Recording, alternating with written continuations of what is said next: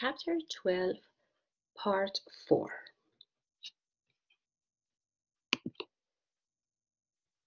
In this part, I want to talk about the conductive segment. The conductive segment of the neuron is the length of the axon which the action potential can propagate it. If you remember from the last part, when we want to talk about the neuron in neurophysiology, the cell body and the dendrites are called a receptive segment. The axon hillock is called initial segment. The axon is called conductive segment, and the axon terminal is called transmissive segment. I hope you remember from last time that this cell body and dendrite can receive information from the other neuron. Then these information are called graded potential and make some changes in the polarity of cell membrane in this part. All of the graded potential are added together in initial segment. If we reach the threshold level in this part, we have the action potential. If we don't reach the threshold level, then we don't have any action potential. Now imagine that we reach the threshold level in initial segment, and now the action potential is created and it wants to propagate in the length of our axon. In the conductive segment, the action potential has two different steps. The first step is called depolarization, and the second one is called repolarization. Depolarization means gaining of positive charges.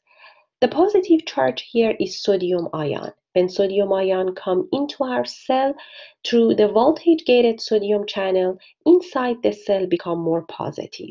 This stage is called depolarization. The next step is called repolarization. Repolarization means when the positive ion leave our cell and inside the cell become more negative. Repolarization is due to exist or outflow of potassium ion from the potassium voltage-gated channels. Then, after that, we have the other step which we call it hyperpolarization, and I will talk about it in the next slide. Action potential is propagated in all parts of the axon until it reaches the synaptic knob. Voltage-gated channel open and close in the in the axolemma of our axon. Propagation is called the nerve signal here. In this slide, you can see these three phases: depolarization, repolarization, and hyperpolarization. Here you can see the phase 1, which is the resting membrane potential. During resting membrane potential, our neuron is at rest. We don't have any change in the polarity of our cell membrane. Out of the cell is positive and inside the cell is negative. And the difference between outside and inside is negative 70 millivolt. As you see, it's negative 70 millivolt as you see in this picture. Then we want to talk about the action potential. The range of our voltage is from negative 70 to positive 30 millivolt. In the negative 70, we have resting membrane potential. And after that, you see that in this part, we have the stimulation. The stimulation come to our neuron and open the channels in the receptive segment. And the ions can come inside. We have graded potential, and you know that all of these graded potential should add with each other in the initial segment. And then if we reach the threshold level, let me have the other color. When we reach the threshold level, which is minus 55, then the action potential is generated. The first phase of action potential is called depolarization. As you see, the voltage goes up. and it reached positive 30. This is the maximum and the spike of our action potential. After that, all the sodium channels become closed and potassium channels become open. And inside the cell become more negative due to exist of potassium ion from our cell. And you see the next step, which we call it repolarization. Repolarization take place until we reach minus 70 millivolt, as you see in this picture. But you see that our graph goes a little downer than the resting membrane potential. This step, which the voltage come down, is called hyperpolarization. Here you can see the hyperpolarization.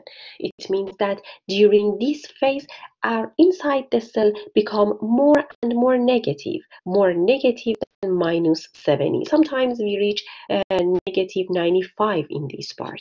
And after that, our sodium potassium ATPase start to work and bring the voltage to the rest again.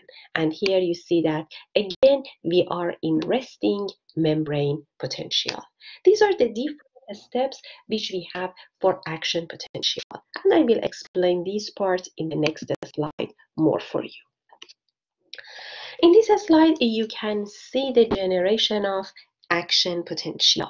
In the first step, we are in resting membrane potential, and the voltage, as you see in this picture, is negative 70 millivolts. In the next step, as you see here, sodium ion flow within the cytosol into the region from adjacent area. The membrane potential become more positive, moving away from negative 70 millivolt. Voltage-gated sodium channels become open and more sodium ion come to our cell. And as you see here, we can reach the threshold level.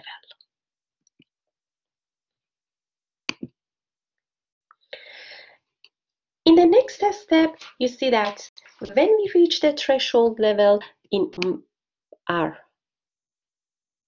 initial segment, which is negative 55 millivolt, then all sodium channels become open and sodium ion can come to our cell. And inside the cell become more and more positive. This step is called depolarization. When we reach the maximum positivity, which is positive 30 millivolt, sodium channel become closed and become inactive. And after that, we have the next step, which we call it repolarization. In this picture, you can see depolarization. As you see here, during resting membrane potential, we are in negative 70 millivolt. Here you can see the site of a stimulation come to our neuron, and we reach the threshold level, which is negative 55 millivolt. And after that, the sodium channels become open and sodium ion come to our cell. This part is called depolarization.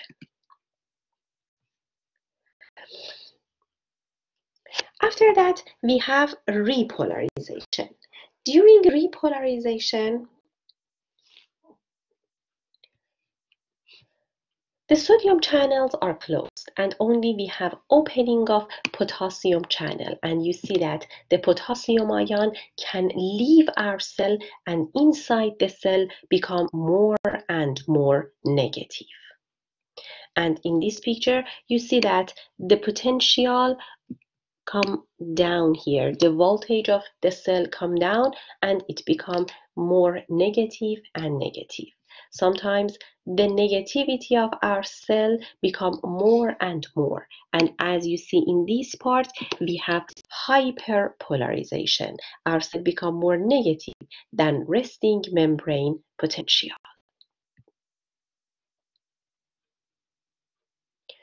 And after hyperpolarization, our sodium potassium ATPase pump starts to work and bring everything back to its normal or resting membrane potential as you see in this picture. And all of these steps repeat and repeat many times in the length of our axon. In this picture, you can see repolarization. The repolarization happens when our sodium channels become closed completely and potassium channel, which is here, become open. And potassium ion can leave our cell and inside the cell become more and more negative as you see here. This step is called repolarization. After repolarization, I told you that we have a very short step which we call it hyperpolarization. Inside our cell become more negative than negative 70 millivolt, and then as you see in the next picture, the sodium potassium ATPase start to work, use ATP here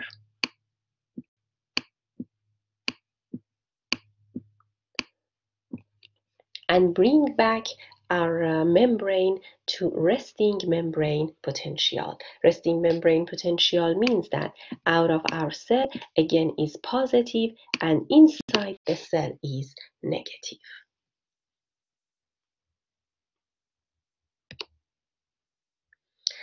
In this picture, you can see all the events which happen during action potential. In the first step, this is potential, and our potential is negative 70 millivolt. In the second step, as you see here, we have different graded potential which come to our neuron and bring our membrane potential to negative 55 millivolt, as you see here, which we call it threshold level. Then we have a step 3, which we have depolarization. All sodium channels become open. Sodium ion come to our cell, and inside the cell, as you see, become more and more and more positive. When we reach the maximum positivity, all the sodium channels become closed, and potassium ion leave our cell and make our cell become more and more negative. Again, we reach negative 70 millivolt and at this part, and then we have hyperpolarization. Hyperpolarization means that the amount of potassium which leave our cell is more than normal. So as you see here, inside the cell become more and more negative, and then by working of sodium potassium ATPase pump, our action potential graph reach to its normal point.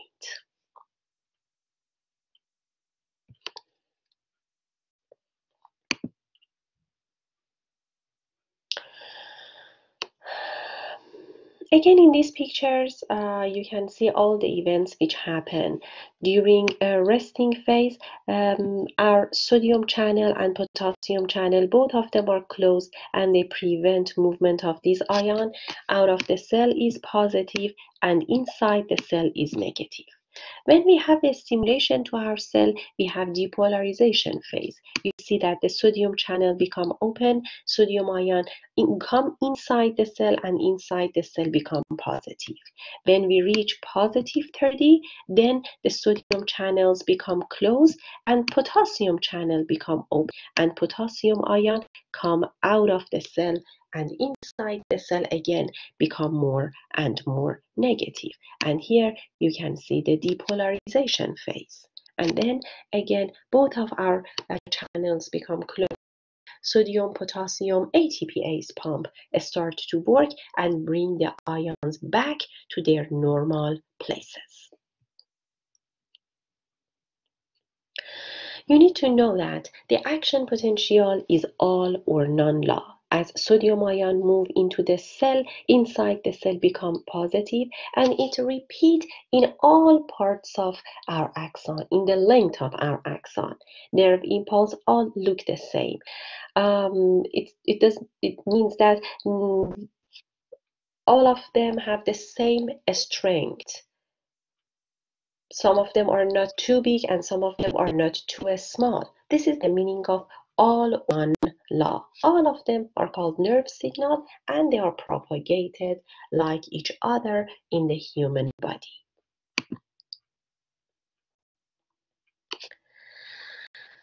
In the conductive segment, we have a period of time which we call it a refractory period. The refractory period is a brief time period after the action potential has been initiated, and that part of our axon cannot make and generate the other action potential. So the refractory period means that we have a period of time immediately after a start of action potential, which is impossible or very difficult to have the other action potential. We can divide our refractory period in two different periods. One of them is called absolute and the other one is called a relative refractory period.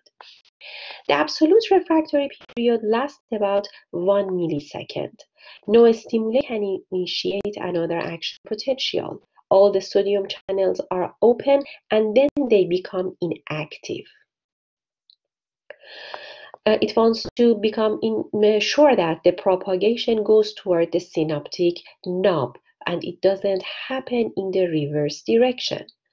The relative refractory period, which happens after absolute refractory period, is the time which the other action potential is possible, but we need a very, very strong stimulation.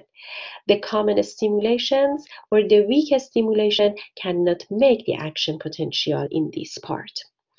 In this period of time, some potassium channels are still open and our cell wants to go to hyperpolarization and after that it wants to go back to resting membrane potential.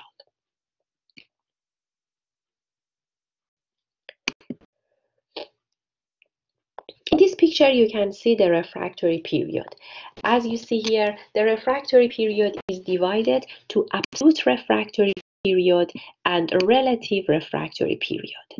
As you see in this picture, the absolute refractory period happened at the time of generation of action potential. You see that in this part we have a stimulation. When we have a stimulation, all the graded potentials are added together. Then we reach the threshold level. Depolarization take place. During depolarization, we have absolute refractory period. After that, we have the other part which we call it repolarization. You see that during step 4 or repolarization, our absolute refractory period continues. So during this time, we cannot have the other stimulation and the other action potential. But in step 5 and 6, which we call it relative refractory period, we can have the other action potential if the stimulation is very, very strong. During step 5, we have hyperpolarization. At the time of hyperpolarization, some of the potassium channels are open and potassium move across the membrane. And after that, we have step 6, which is the resting membrane potential. And when we reach the resting membrane potential, the other action potential can easily be created.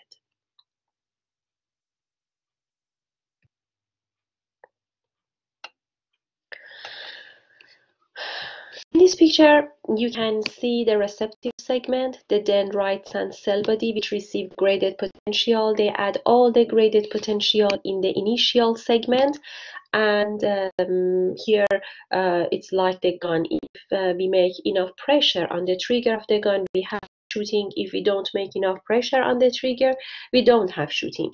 If we reach the threshold level in the axon hillock or initial segment, the action potential is created in the length of our axon. And we don't reach the threshold level, we don't have any action potential. In this picture, you can see the direction of action potential. First, you need to know that our direction is only unidirectional. We don't have the opposite direction for our action potential. Then you see that when the first part of our axon become depolarized, inside the cell become positive and outside is negative. Then this part become repolarized and the adjacent part become depolarized. Then the repolarized portion go to resting phase, the depolarized portion go to repolarization, and the next part become depolarized. This is the meaning of propagation of action potential in one direction.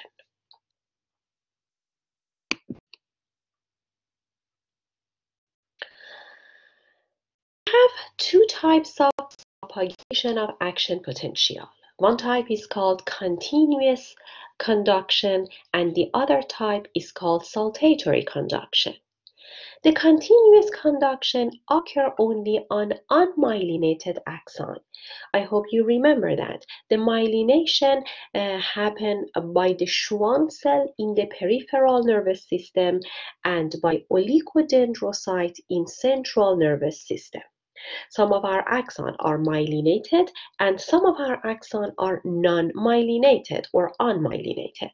And the continuous conduction happen in unmyelinated axon.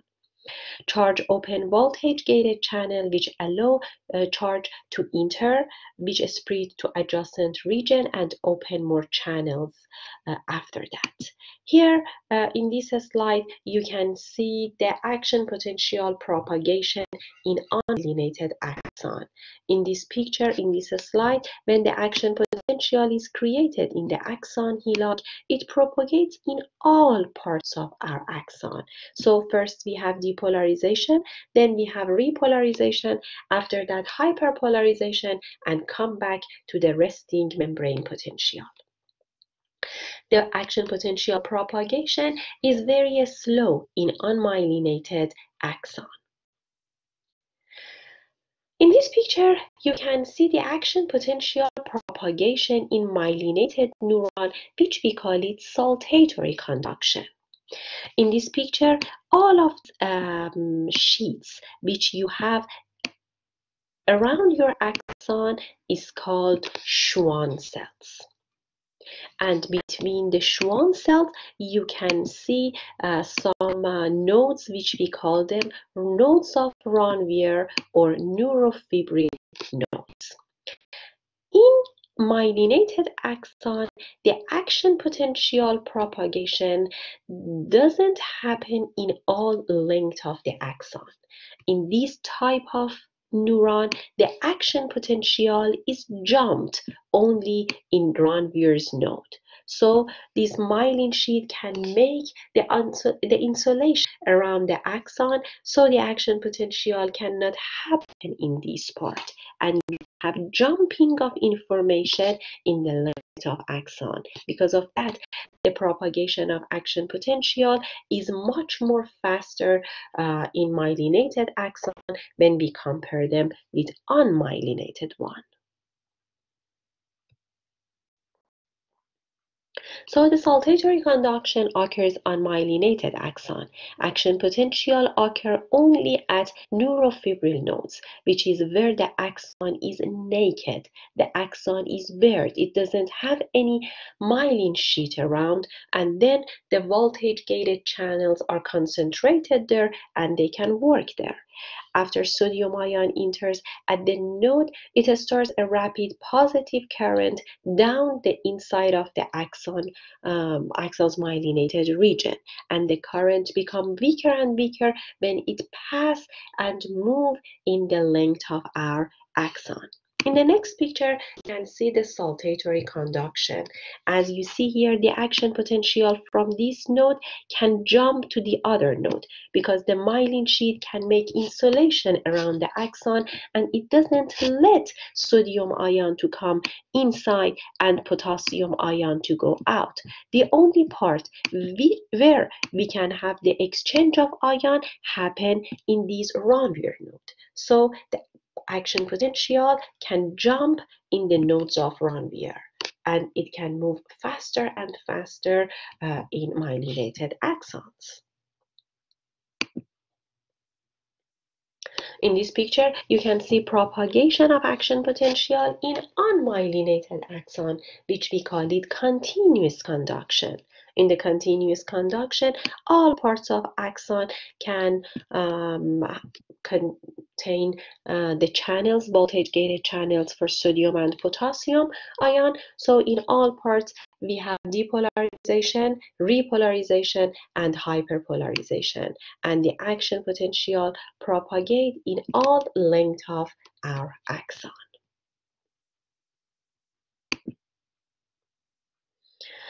In this picture, you can see the propagation of action potential in the myelinated axon. Here you can see the Schwann cell. You see that in the places where we have Schwann cell, we don't have any sodium, potassium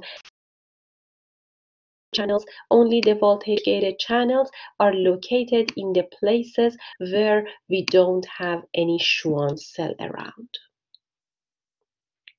And in this type of axon, we have jumping of information from one node to the other one.